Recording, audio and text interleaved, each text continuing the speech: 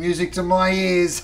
If you tend to shy away from buying seafood because you're not confident in cooking it, don't fear. I'm going to give you some tips to show you how to cook salmon perfect. Two ways, both pan fried and oven roasted, and always with wonderful crispy skin. Whether it's salmon or maybe you like whitefish, like this beautiful barramundi, cook it with the skin on, follow this same technique, and I guarantee you it will come out wonderful every single time. Now, if you open your salmon and it's really moist, just grab yourself a little bit of paper towel and just dab it like this. Dry skin is really important. Just grab a sharp knife, pinch it together, make a small incision straight through that skin. You don't need to cut too deep into the salmon, you're just opening it up. That's going to allow the skin to get even crisper. Then you season it. Nothing new so far, but I do have a trick coming up, so get ready.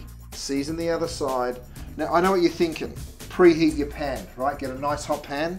No. If this was the pan and it was red hot and you put your salmon in, guess what happens? It goes like this. Boop.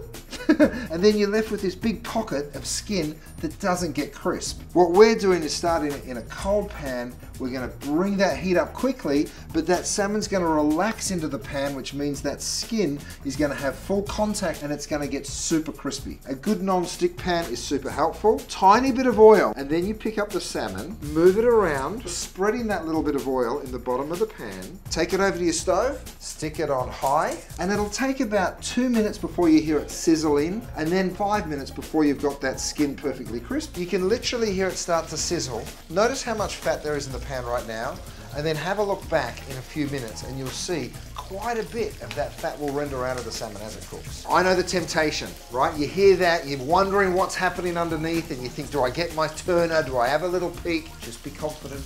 Once it starts sizzling, you've probably got a good 3 minutes before it's getting to that deep golden brown. So the less you mess with it, the better. Now you can see some of that fat rendering out of the salmon. Wonderful. It's been about 5 minutes total since it's been in the pan. That is exactly what you're looking for. Now, if you're gonna oven roast the salmon, you just remove it from the pan, stick it onto a little tray like this, and then it goes back in the oven for about 3 minutes. That's all it needs. And it'll be cooked all the way through, and you'll keep that perfect crispy skin. You remove the pan from the heat, you go ahead and dress whatever it is that you want to serve with it, some salad, some veggies. You serve it with a little wedge of lemon, or two.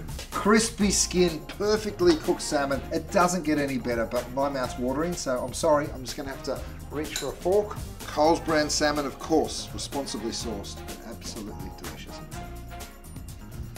Now you can find the link to the recipe that we used today in the caption below, and while you're there, don't forget to subscribe. And of course, if you want loads more of my recipes, go to coles.com.au.